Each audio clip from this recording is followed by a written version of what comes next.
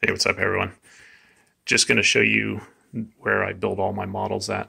I used to build them at the computer desk until one day I ruined my laptop, spilt a bunch of liquid flux on the keyboard. End of that, plus I destroyed the table. So this is actually a new table. So the old wife told me that I got to do something else here. And it's too cold to be in the garage to work. So this is what I came up with.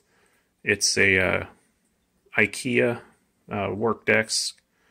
It was about $160, $170.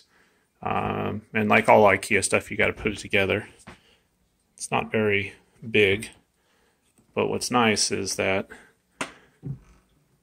it works out quite well for modeling.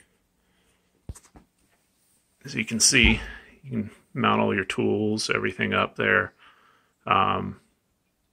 And everything's nice and neat. What the best part is that in the middle of a project, you can close it back up.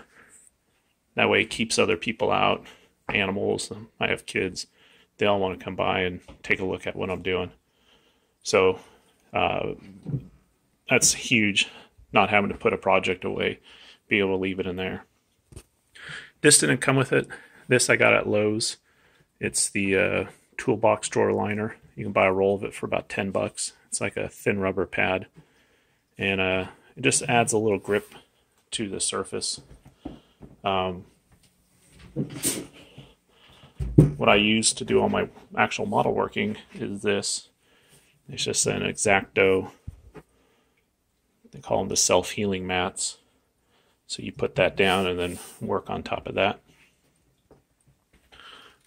And then I use this as my primary light. It's just one of the cheap LEDs that I got off of Amazon. It's about $30.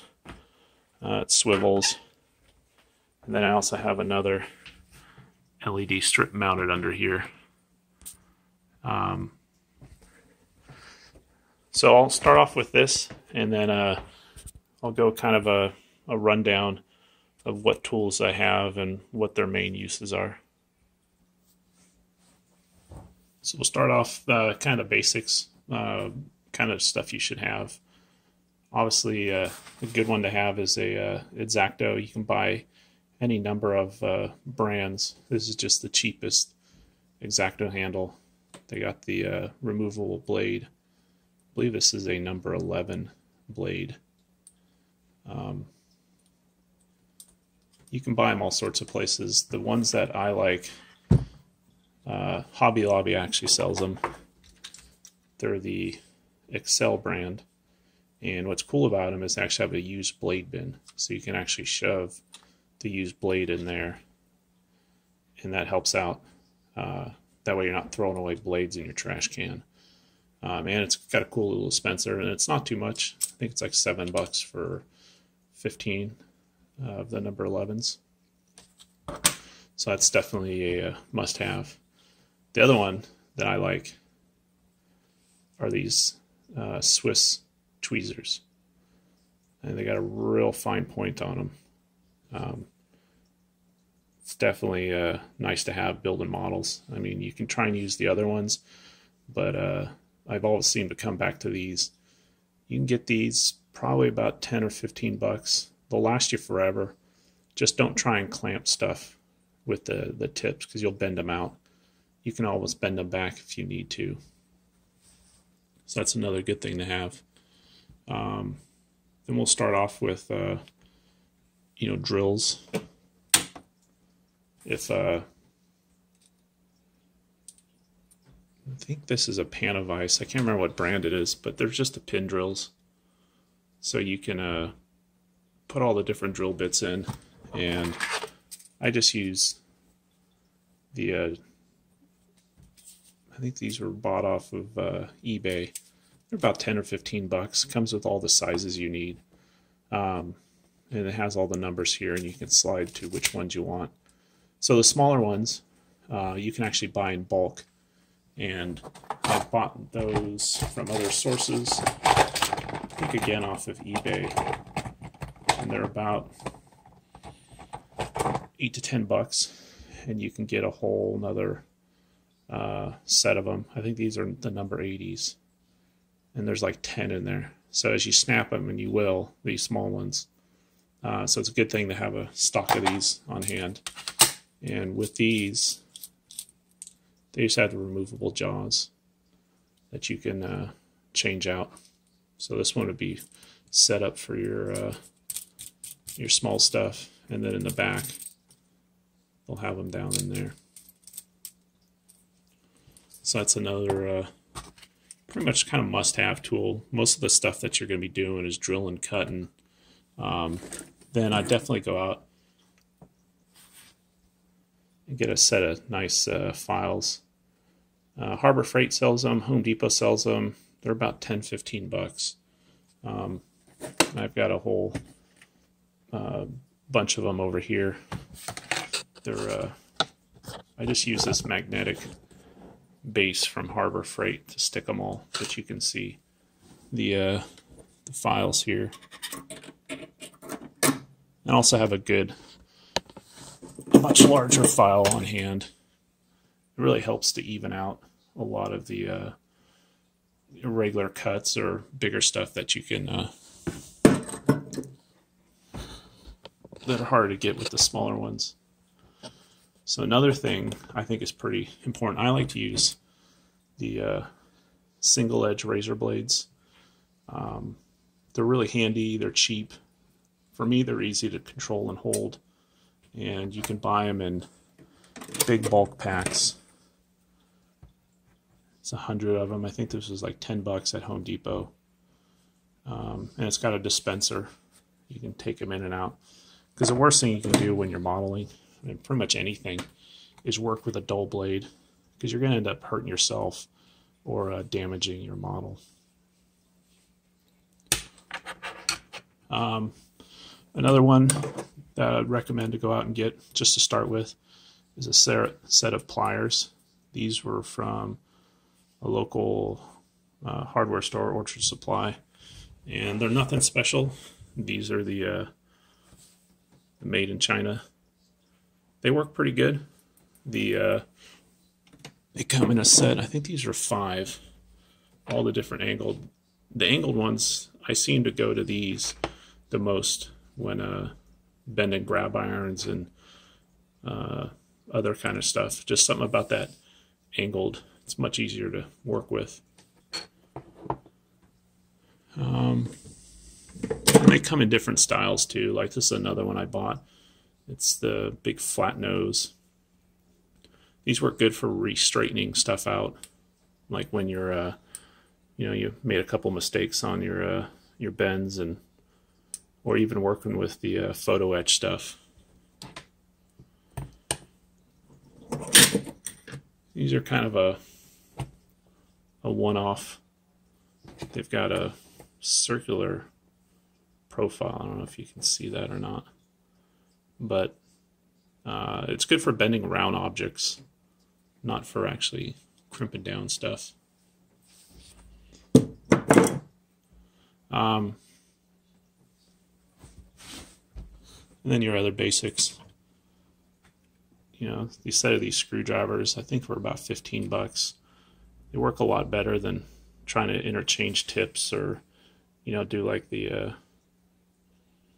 other ones. And what's nice about these is they've got a rotating tip. Allows it to spin around. I wouldn't say these are necessarily must-have, but they're definitely a convenience factor when you're trying to work on stuff and either paint them or just clamp it together. These have worked out really well. Probably the most used tool when it comes to detailing is going to be these. The reason I say that is anytime you're trying to start a new drill hole, you're going to want to use some sort of starter. And that little mark right there is going to allow the drill bit to grab on and then move where you want it to go. So say if you're doing, like a grab iron, now you got your 2 holes and you could start to drill with your drill set. And these are just the cheap ones. I think they're the Harbor Freight. So they last a long time. And they're good for cleaning out glue bottles and whatever else.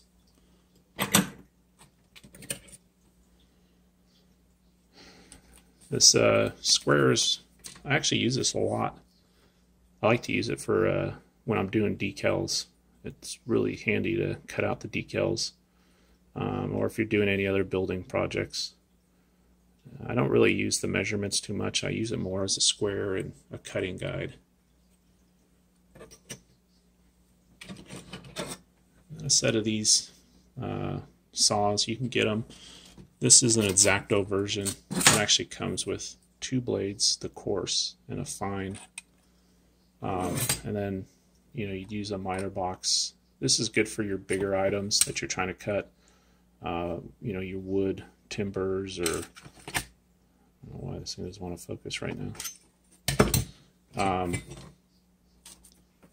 So this actually gets used a lot in building. And in whatever scale that you're modeling in, it's definitely a good idea to have some sort of scale that will give you, you know, your measurements to be able to convert it. So, you know, I do HO scale, so this has worked out tons, and it's a good go back and forth. So if you don't have a set of these, I highly recommend going out to Harbor Freight. You need to get them like 10 to 15 bucks. But using these when you're scratch building and doing everything else, it's huge. I mean, you can use the digital display, but a lot of times it's just, you know, you got a gap here, you measure it, and you need to transfer it to something. And that's where these things are. You know, probably a good 10, 15 bucks. You don't need a super expensive one for doing this kind of stuff. And I've had this for at least 2-3 years, and I use it for out in the garage too, and it's taken a beating and seems to hold up pretty well. So yeah, definitely do this. And one of the things that I use it a lot for is going into another tool that I find highly valuable is the Northwest Shoreline Chopper. This is I think the number 2. The number 1 is the all wooden one. You know, I've used both. This one's just got a smaller table, so it's kind of about the same. They're both about as accurate. So I just thought this one would be a little more rugged. And if you're not familiar with this, it just uses a regular razor blade in there, single edge, and you know, it cuts on the down, and then it comes with these, and you just mark it. And what's nice is you can do repetitive cuts, so you can stick your piece in there and get consistent cuts, cut after cut, and it's nice and square. So with a good sharp razor blade in there, it'll give you a real nice cut. But the one thing I really use where these two come together, say if you measure something out, lock it out, stick this up against the blade here, and then you move your stop to go up against this. Now you have that exact measurement ready to go here, and you can cut it. And that's how I did my last project. I don't know if you saw it from that angle, but it's basically you stick it in there and lock it down. Where this really helps out a lot is my last project I did was the Rio Grande passenger car, and you have to measure and cut all the clear plastic for the windows, and that's where you just get these in there, measure it out, and then transfer it over here and cut it out, and you can knock out all, I think it was 20 plus windows in about 5 minutes, and they're all perfectly spaced. So again, big time saver. Here's another thing that I've done is take all my brass wire, just stick it in a Pringles can. Works out pretty good. You can leave it right here at the bench. I I bought these bins a while ago, and it's kind of this my miscellaneous, but these I believe are from either Harbor Freight or Home Depot, and they were about 79 cents a piece. Really good for when you're building projects and need to clamp them together. Yeah, I use these things all the time, building stuff out. Another, I would say, pretty valuable tool to have are these 1, 2, 3 blocks.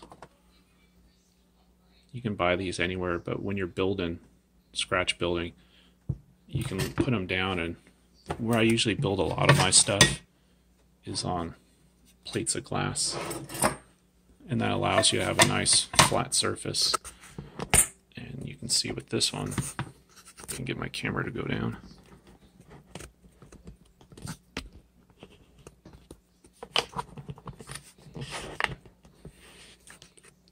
There's actually have a plastic square taped in there, so as you go up you can actually build corners of houses like this and use these, and these things will hold it nice and true. Or if you need to weigh stuff down, they work really well for that. They're pretty cheap. I think you can get these things for like 15-20 bucks probably on eBay.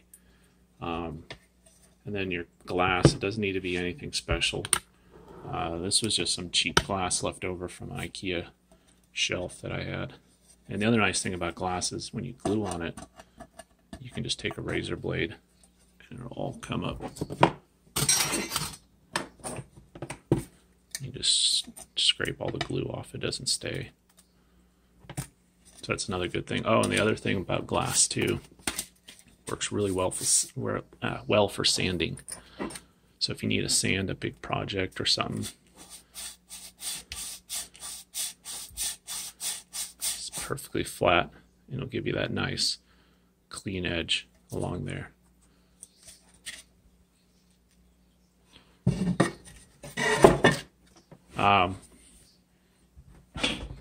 My main glue that I've been using, I used to use, there's this tester stuff, and you can refill it. I was using MEK for a really long time, and there's nothing wrong with it. It works really well. But I recently have gone to the Tamiya Extra Thin. This is about $4.50 a bottle, and this thing lasts forever.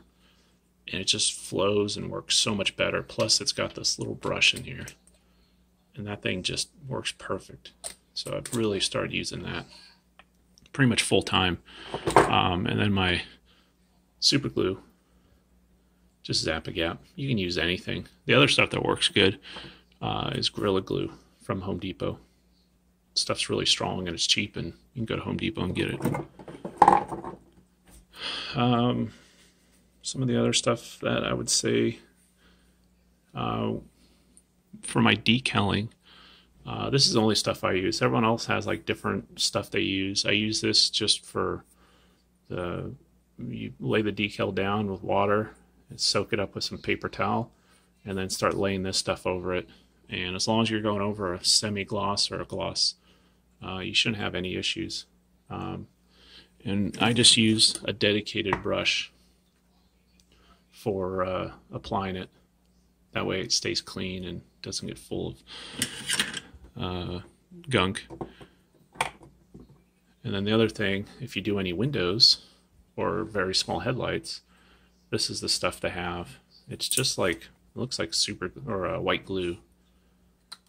But as it says, it dries crystal clear and works pretty good. You just dab a little bit on your windows. That helps out. One of the best things I've found when it comes to masking is this Tamiya tape. This stuff can just not be beat. I've used blue tape, I've used everything. You can see I have a roll of the pinstriping tape, and I don't like this stuff. This is the only tape I use from now on. It's not that expensive. It comes in these nice dispensers, and this stuff is just, it's see-through enough where when you're laying it down, you can still see what's underneath it. So you can see by the ruler here. But it just leaves the cleanest edge, and it doesn't peel the paint off fresh painted models, which a lot of other tapes will. So I highly recommend this. And you can get it in just all the different assortments. And then when these run out, you can just buy the refills by themselves, so you don't have to buy the dispenser to help save a little bit of cash. There's this thing. It's kind of an oddball, but they use, I think I got this at the electronics store, and you can use it to notch styrene with. So you can actually cut out windows and other stuff with it.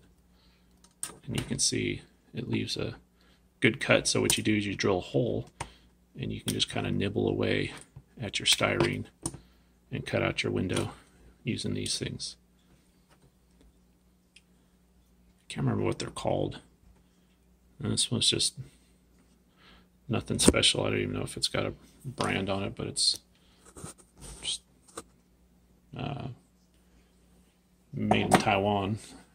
I think I got it, if you're local in the West Coast, I think I got it at Fry's.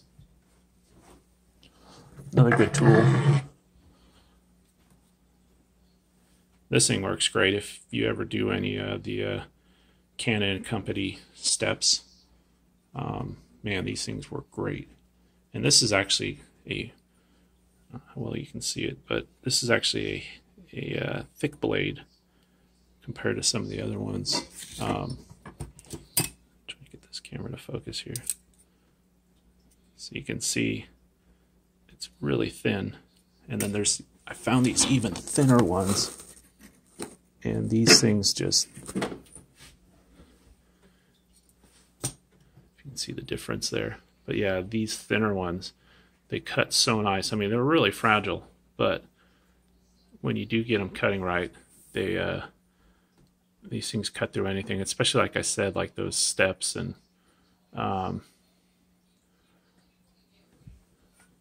so yeah, that pays out big. The other thing I have is just I bought this cordless Dremel. It works okay. I definitely have a regular Dremel too, because this thing doesn't have a lot of torque and it likes to bog down. And the other bad thing I don't like about this, the button and the shaft release are right here. So I'm constantly hitting the shaft release, which stalls it out and kills it, which I imagine can't be good for the mechanism in there. But other than that, it's got the nice little light on the end, and it's a variable speed. And it comes with a little charging base, so you can put it in the work area here. So yeah, that's kind of a real quick down and dirty. Oh, the other cool thing, one last thing. I bought this from Micromark, and it's a hand or grab iron bending gauge. And if I can get this thing to actually focus. So it has all these markings, and you just loosen the clamp up, and you can slide the wire in, and it goes into whatever one you want. You tighten it down, and then you just bend the wire over this, and these ridges, you bend it up against that. It actually leaves a fairly 90-degree corner. So I got these from Micromark. They were about $30, kind of pricey, but if you're into building a lot of models that have one-off grab irons, and then you can use this in combination with your gauge here to figure out what size you need and go from there. So good tool to have. I picked this up probably about a year ago, ordered it from Micromark, and I've used it probably about 10 or 15 times now, and it's pretty much paid for itself, especially when you're building older kits that don't have pre-bent grab irons. So that's pretty much it. If there's anything else you'd like to see, or I'm going to try and start doing some more of these type videos and maybe actually start building some models on the camera here. So anyways, just go ahead and leave in the comments. Thanks.